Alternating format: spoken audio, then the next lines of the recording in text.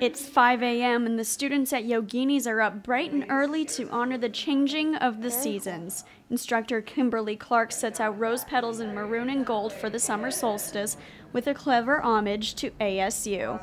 Practice begins with turning off the lights and concentrating on breathing exercises. But there is something extra special about today's class.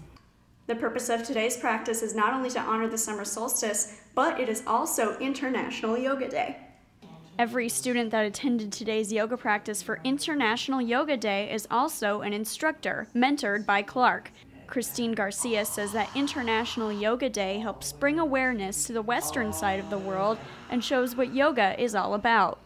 It seems that it's kind of just new and it's just getting out there, so it's a really exciting opportunity for yoga studios and yoga teachers at this time. Most of these women have practiced yoga for over 10 years, and this year's International Yoga Day is the first ever. Heather Page Farlow says that the connection with mind and body found in yoga is one that is irreplaceable. And I'd had a meditation practice for many years, and I just was amazed at how they yoked together, and and then to find out that hatha means, to yoga, it means to yoke and to take the spiritual and the physical. So for me now, yoga is like a full body meditation. As practice comes to a close, it is a reminder that while yoga is an ancient practice, it still has a long way to go to become as popular in the U.S.